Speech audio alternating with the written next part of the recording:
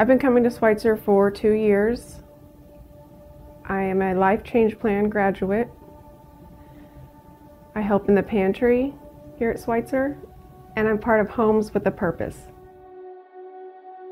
When I was 15, I was in a car accident that I was clinically dead at the site, they said. I was hospitalized for 2 months straight. I couldn't walk. My pelvis had been crushed, and that started a 20-year span of addiction for me. I was put on painkillers at 16, and it started a rough path for me. I was a straight A student. I was a varsity cheerleader. I lived, breathed, and ate cheerleading.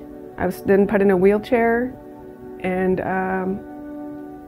graduated. The doctors told me I wouldn't be able to have kids.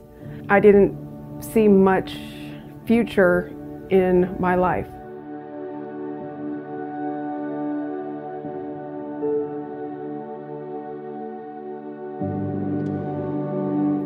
And I made the decision if I could either walk away from my children or stand up for them and be their mom.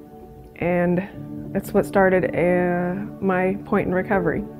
I found the Life Change Plan here at Schweitzer and began actively, still not understanding what was going on, what it meant to give it all to God,